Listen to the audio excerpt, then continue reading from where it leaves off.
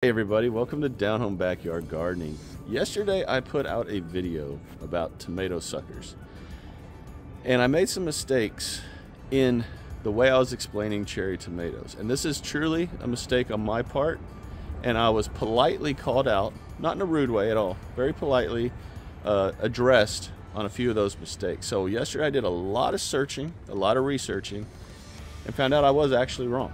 So I wanted to make a correction video because I am not above correcting myself at all.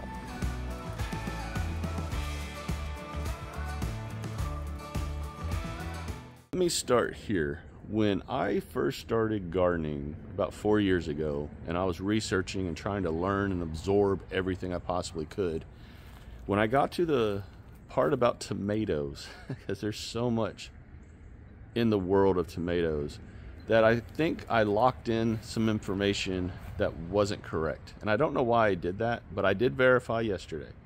I probably spent an hour and a half. I think I read 25 different articles or publications just to make certain that I was dead on right in how I'm going to correct myself, because the viewers that brought it to my attention were absolutely correct, 100%. When I was learning about tomatoes and the two different types, determinants and indeterminants, my entire focus for some reason was focused strictly on height. How big do the plants get? Determinants will only grow to a certain height, 2, 4, 6, maybe a little taller feet, and then they stop growing. Indeterminants will grow and grow and grow and grow and grow through the entire growing season until either you kill them or take them out of the garden, or the frost kills them. So that is what I was focused on when I was always talking about indeterminates versus determinate tomatoes. That is correct, but this is the part that I got absolutely wrong. I said in that video that the majority of cherry tomato plants are determinates. Well, that's 1000% wrong. I searched the internet like crazy trying to prove myself right. And I was absolutely wrong. The great majority, pretty much all cherry tomatoes, are indeterminate. They are not determinate. In other words, they're an indeterminate tomato plant, and they will continuously grow. So you have to have support systems, you have to have cages or stakes. You have to have a way of dealing with those types of plants. I'm going to put a list, and this is a very small list of the plants that I found across 20-25 websites that are the biggest, most popular determinate tomato plants. Right off the bat, Romas. Romas are all determinants. So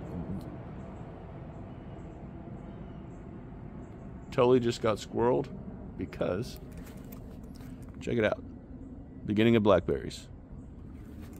Beginning of blackberries. I get squirreled very easy in the garden. Romas are the #1 tomato plant that is a determinant that I found across all those websites.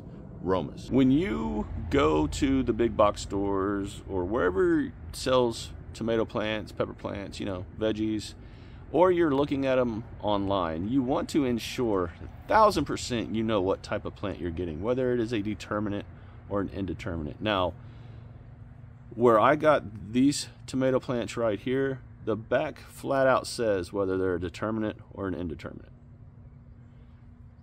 That makes this so easy. It takes all the guesswork out of it. So when you are researching the plants that you want to grow, whether it's from a seed company or you're at a big box store and you're just seeing all these options of tomatoes, make sure you're verifying what type of plant it is. Hopefully the tag on that plant says whether it's a determinate or indeterminate. But if it doesn't, whip out your phone, Google it.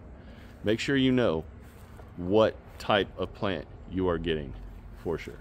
Now behind me is a yellow pear tomato plant. This is a cherry tomato. This is a cherry tomato variety. I've been calling this thing a determinate. It's not. It is an indeterminate. The cage is around it. I can extend the cage with another one that I fastened together to keep this thing going up. Now, while I was doing all this research, I found a slide that makes this so easy. So I'm gonna put it up on the screen right here. Now, as you can see, the difference between the two types of plant, the determinants are very easy. They're a bush type. All their fruit grows and ripens at the exact same time, and you're pretty much done with that plant. The indeterminates will grow and grow and grow. They will produce fruit throughout the entire length of the grow season for you until the frost kills it or you take it out. One thing to remember about a determinate plant is what it says right there. All the fruit will ripen at the same time. So that means once that plant has its harvest and you've gotten all the fruit off of that plant is done. It will not continue to produce. That is everything I read and researched yesterday. That plant is done. So you might as well take it out, put a new one in, and continue growing. But that plant will be done. Indeterminates, you can get fruit off those things for the entire season.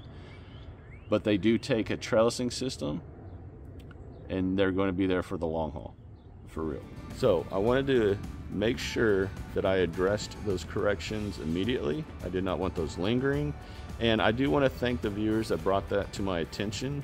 I am still new-ish to gardening, and I appreciate the politeness and the way that they addressed my mistakes, for real.